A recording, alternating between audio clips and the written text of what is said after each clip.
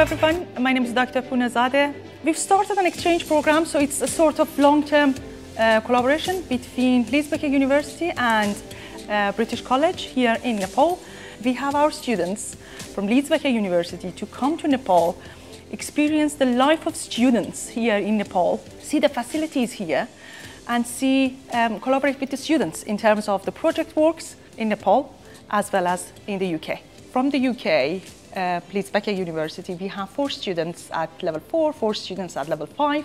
So we have 4 level 4 students from British College and 4 level 5 students. Having 16 students now on board, we formed 4 groups of 4 students. So we have Group A, Group B, Group C, and Group D. Before we arrive to Nepal, we've created a sort of group chat for all the students, and they had to exchange ideas based on what is going on in the market, based on the needs of Nepal, the needs in the UK, and they had to form a sort of project idea. Our project is adaptable. It's a smart billboard that uses a webcam to monitor the people watching the billboard, and it will do live changes to other adverts depending on their emotional reaction, their engagement in the advert. We're using Raspberry Pis, and we're going to connect to a webcam and use OpenCV AI emotion detection and analyse each individual person, and then it's going to return the data to a user interface, so you can manually change the advert, but it will also have the option for you to change the advert automatically based on what it believes is the most effective advert in that area and to that target demographic.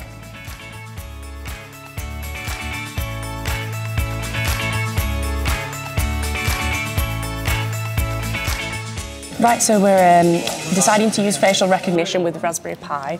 Emily's going to look at the facial recognition on here, and we're also going to be linking it up with a database so that we can use it as a clock-in system for work. So you would clock in using your face, and it would link all that data back to a database, and we'd be able to retrieve the data from there to see who's worked so many hours and just make it a little bit easier, really. We're coding all on Python, and so it was OpenCV we're using for facial recognition, and Emily's going to look into that.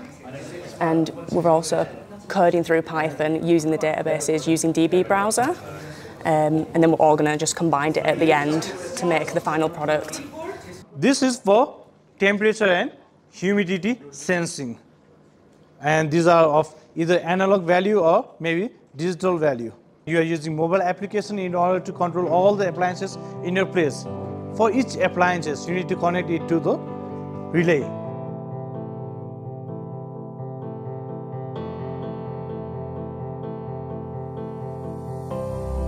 It is a board which is responsible for connecting different sensors. Now this is for communication purpose. This is also microcontroller. Down here you can see the labeled. The circuit is complete and you can see the indicator. So I'm connecting it to the digital pin 2. First I'll verify the code whether it works or not. Oh, there are plenty of errors. And at the loop we need to make sure that all these codes are running properly. Our project is about a real-time weather monitoring system which uses the DHT11 sensor, as you can see here, and it's used when this is being used with the Raspberry Pi. And if the temperature is above a certain threshold with a certain humidity, ideally a fan will be turned on with it. And in the console here, the current temperature and the current humidity is printed out, and then we make it sleep. That's the basics of the original project. Oh yeah, and we will also implement an LCD screen which will echo the temperature and the humidity of the real time.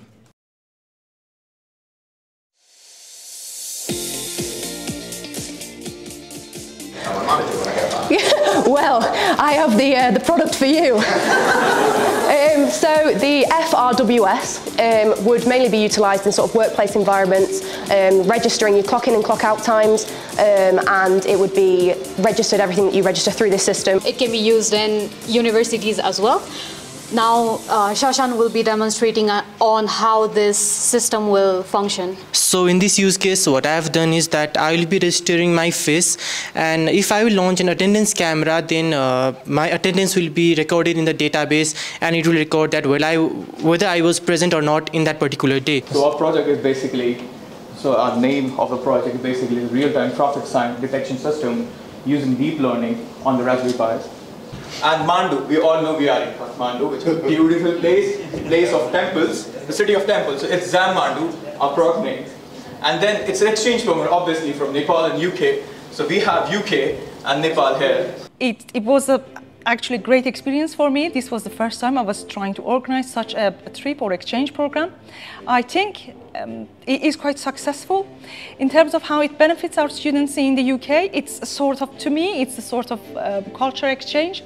Obviously, with the technologies that we have, all internet of things, internet of everything is connected. We have social media, and we know what is going on in terms of technology all over the world.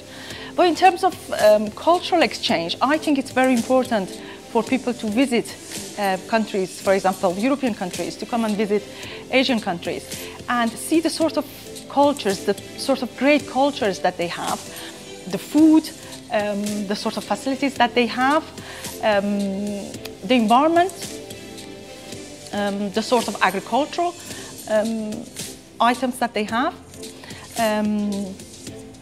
what they wear, how their daily life is. It's very important for the students in the UK, because I think we are quite isolated in the UK.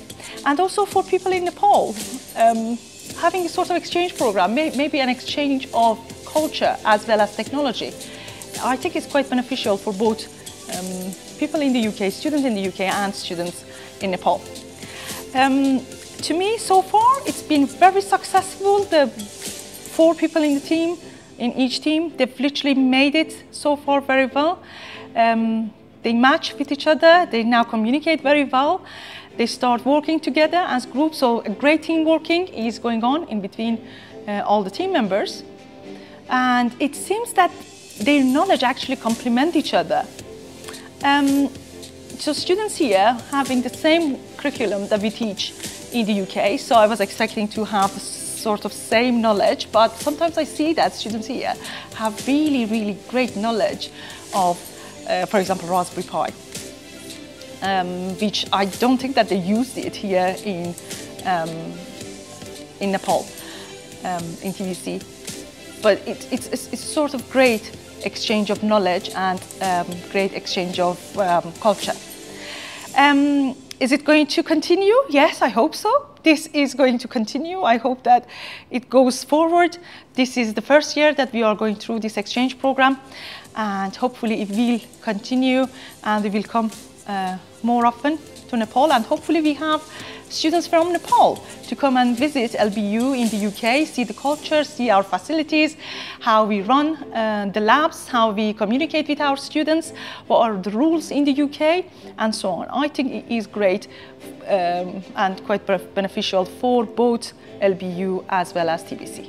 In terms of my overall experience, I have to say that I've been amazed with the sort of cultural influence that people have in Nepal. Very sort of friendly environment.